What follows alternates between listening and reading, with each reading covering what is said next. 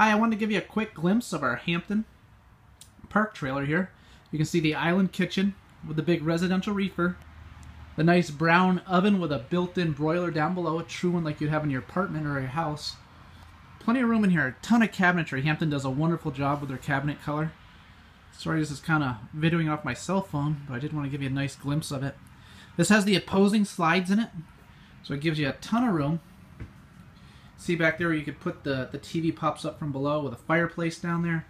The nice barrel chairs. Has the wood blinds in the windows to give it a nice residential feel, and a nice hardwood table. Deep stainless steel sinks on the island here. Plenty of storage throughout. I'm going to move into the bedroom here. This does have the nice washer dryer hookup that you asked about here. Another nice countertop with storage below. Okay. Patio door, obviously. Wonderful floor plate. What's nice about it is it's nicely divided out. I'm going to scoot in the bathroom here so you can see in here. It might be a touch dark. Got a huge bathtub. Sink with storage below. Glass shower doors. This is where the bathroom, this has a huge closet here, and there's your washer dryer hookups back there. See if it's hard to see it, but they are there. And that has stackable shelving above it that you can put in. We've even got some extra storage here. Up top, nice high-speed ceiling fan, and a foot flush porcelain toilet down below.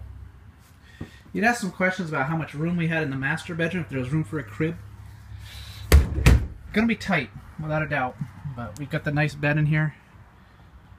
There's the screen door for the master. Ceiling fan. And plenty of wardrobe space across the front. So if you did have a crib, you'd have to place it in there. You could put a crib there, not a pack and play, but definitely put a crib in there. And another ceiling fan up here to keep it cool on those hot days. It does have central AC as well. But my name is Chad Shepard. I hope you liked this little quick walkthrough. If you have any more questions, you can reach Laura. Thank you for thinking Pete's RV today.